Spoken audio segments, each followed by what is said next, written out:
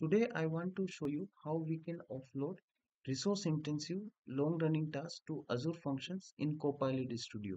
So essentially, in some scenario, you might have requirement where you want to execute some of the things outside of the Copilot Studio, right? And in this scenario, the recommended or efficient the approach is to use the Azure functions, right? So essentially, Azure functions are serverless platform which is hosted in the Azure cloud. And in this case, you just need to develop your code and then just embed into the Azure function. Rest of the things will be taken care by the Microsoft, right? So as you can see here in the screen, so essentially this is the pattern where we can offload the task to the Azure function. And here if you see, first the conversation is started from the user, and then it is going to the Copilot Studio, and then Copilot Studio is triggering the function via the HTTP code, right? So now let me go to Azure portal, and let me show you how to set up the Azure functions, right? So as you can see here, I have already set up this function, and this is the integration, right? So basically this Azure function will trigger using the HTTP call, okay, and then there will be some input, right? And then it will trigger this function, and as a response it will return the response to that API, right?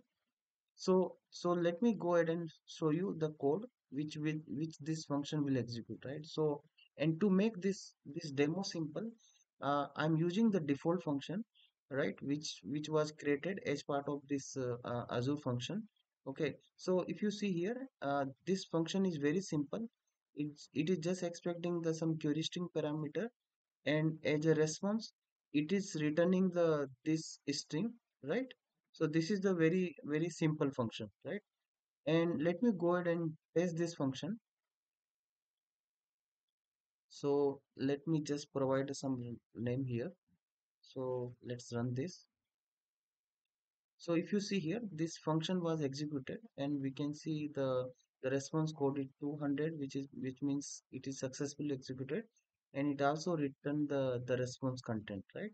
So now what we will do is we will integrate this Azure function in the Copilot Studio, right? And we can get the URL from here. Okay, so this is the endpoint for this function. Okay, so now let me go ahead and open the Copilot Studio. And in the Copilot Studio, I already created this integration. So let me go ahead and then open the topic. So this is my topic where I'm invoking this Azure function. Okay, and so since I want to execute this particular topic with all the utterance, so I'm using here the message received trigger. So whenever user is typing, all the events will go to this particular topic, right?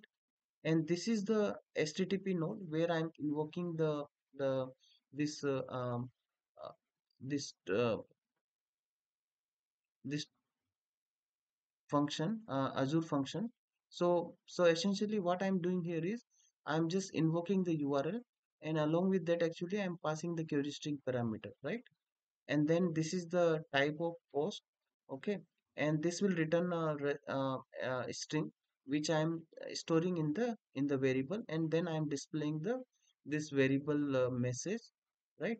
So let me go ahead and just test it. So let me just give some name here.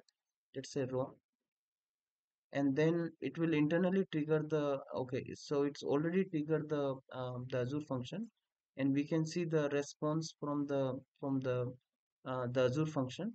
Okay, all right, thank you for watching.